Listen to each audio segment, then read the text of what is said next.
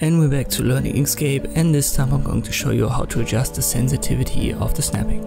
Let us first create simple objects, 2 rectangles, and I want to drag a guide from left to right.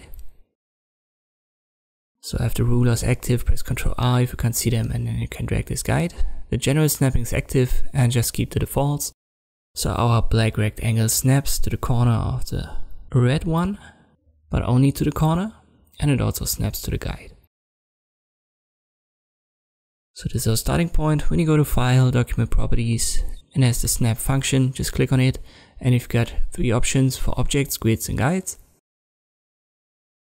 Objects, let me set it to always snap, and you can see no matter where I drag the black rectangle, it always snaps to the red one. And with the slider I can adjust the sensitivity of the snapping. So when you make it smaller, the distance where it snaps becomes smaller, and vice versa.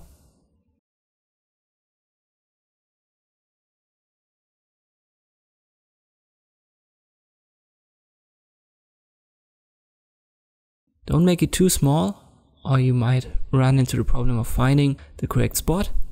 Something in between 10 and 20 should be fine. It's basically the same for grids and guides. Let me show this for the guide that I've created as well.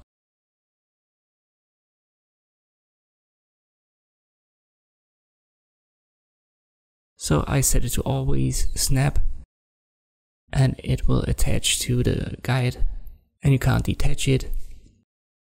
And with the slider you can once again set the distance where it starts snapping. Don't make it too small here either.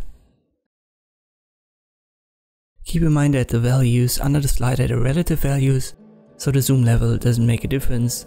The snapping sensitivity will always be adjusted to it.